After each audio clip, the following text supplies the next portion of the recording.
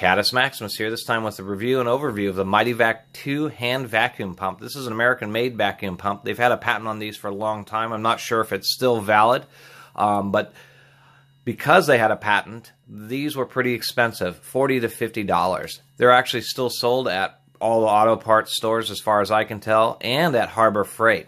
When you buy these new, they do come with a kit with various different fittings to hook this up to various different kind of hoses and etc. for automotive testing, as well as a bottle for brake bleeding.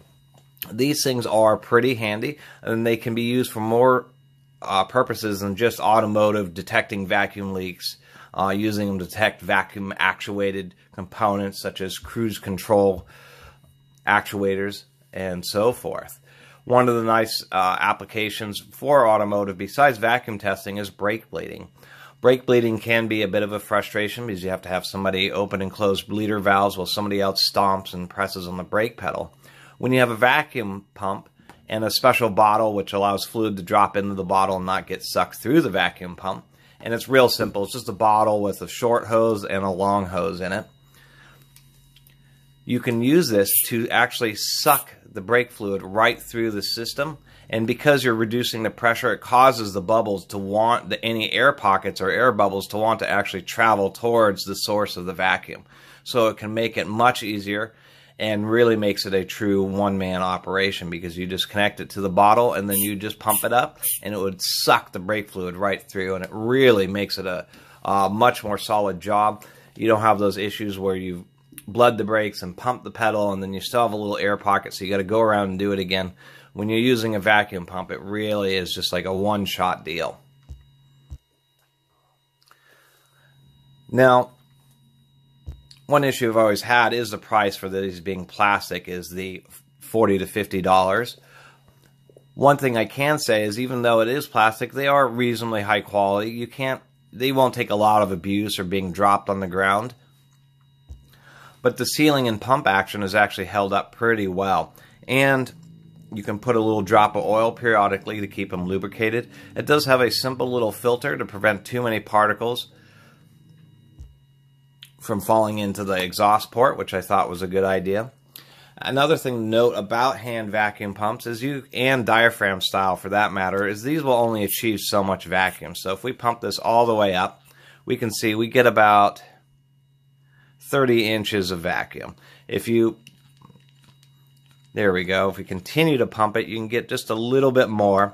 What ends up happening is right around 28 to 29 inches, you get so much vacuum that there really isn't what would be considered air pressure anymore wanting to flow towards the vacuum pump.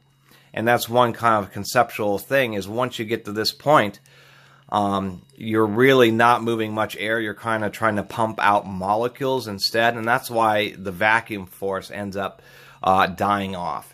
And to really get much higher than what one of these achieves, you need what is a rotary vane 2-stage vacuum pump. And I'll do a review on one of those in the future.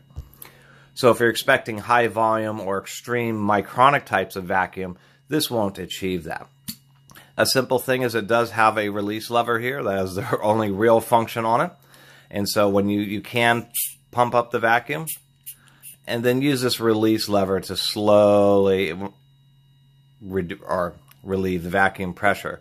What is nice is that this is pretty finely adjustable, so you can slowly release the vacuum pressure rather than having it be all a sudden situation. The last comment I would make about these is they have a really strong spring in them, and after a while pumping, they can be a little bit more fatiguing, and I think that's why they changed the design to be more curved, is just so it's a little more comfortable, because it can get a little tiresome operating this, especially when you're trying to bleed brakes and you're just constantly operating it.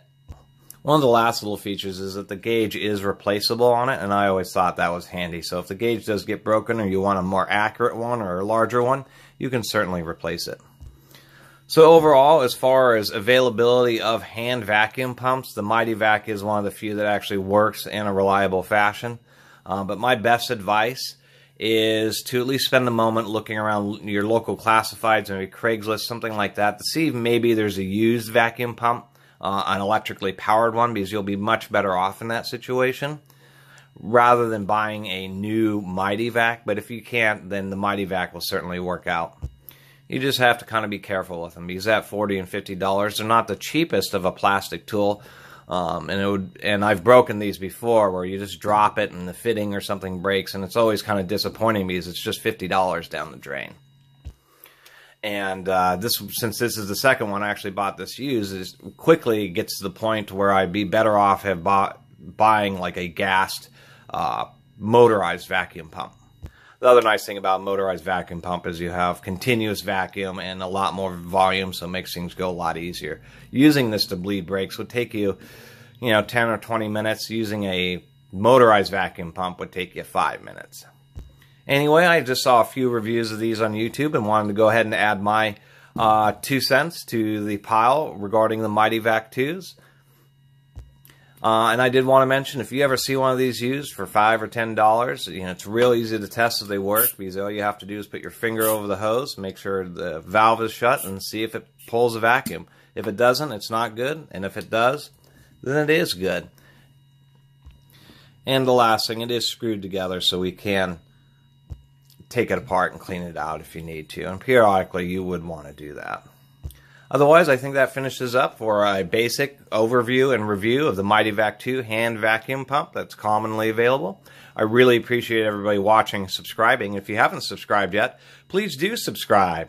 Catus Maximus out.